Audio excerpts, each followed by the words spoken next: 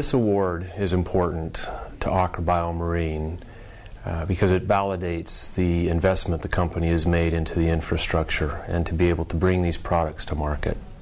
We've got substantial business partners, and in order to stay up with their growth and the growth we foresee for this category, the infrastructure is really important. And it really was our ability to respond to market needs in a timely manner that allowed us to achieve this award.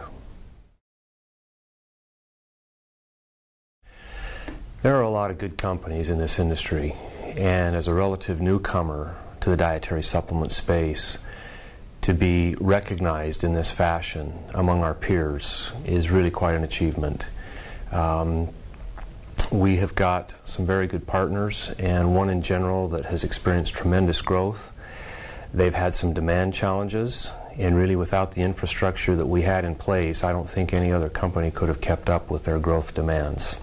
So to be recognized for that, to be able to successfully help a partner achieve their goals and objectives was really important for our company. Well, the way I came into the industry was through a friend, and I've actually been in the industry since 1978. I started out as a 16-year-old kid running encapsulation equipment for a dietary supplement company, putting herbs and vitamins into capsules. And it's been a wonderful career over the last 30-plus years. Seen a tremendous change in the industry, a lot of growing and maturing of companies, of product, of recognition, of quality standards, etc. And it's just been a great transition to be part of and to be able to contribute in a meaningful way.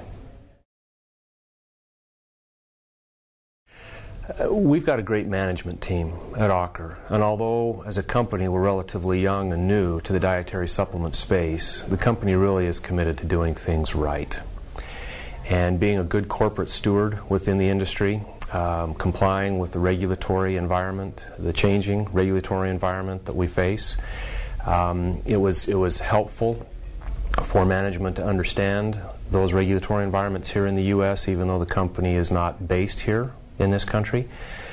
And so I think what we're trying to do internally is to be good corporate citizens, contribute positively to the industry, lead by example, and overall, try to bring the category to a new level. We certainly owe a debt of gratitude to those in the omega space that have worked for years to establish standards, to establish identity, to grow the awareness, and really create a very nice fertile environment for us to come into as an alternative and optional source for omega-3s.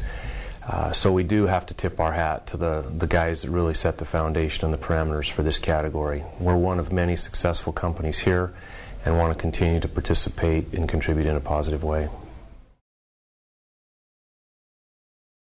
When Aker set up their krill fishery, sustainability was top of the list. It wasn't an afterthought. They knew that if they were going to exploit the potential of this biomass, they had to do it in a reasonable and sustainable way. So the infrastructure, the vessel, the crew, everything involved in this fishery is centered around sustainability.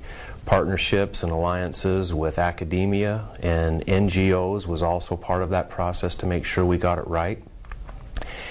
Even though krill is a very small portion of the omega category, it seems to receive a larger than normal share of attention when it comes to sustainability because of where it's harvested and the other predator species relationship and interaction that goes on there.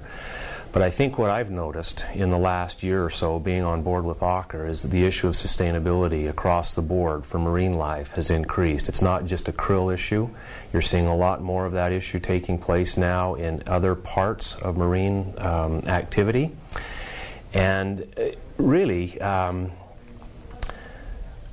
the krill fishery is probably one of the best managed fisheries there is out there because it has been under the microscope for such a long time. And I think that putting the emotion aside, people can look to the efforts that have been put into this particular fishery, and I think there'll be a lot of good things that they could take away from it.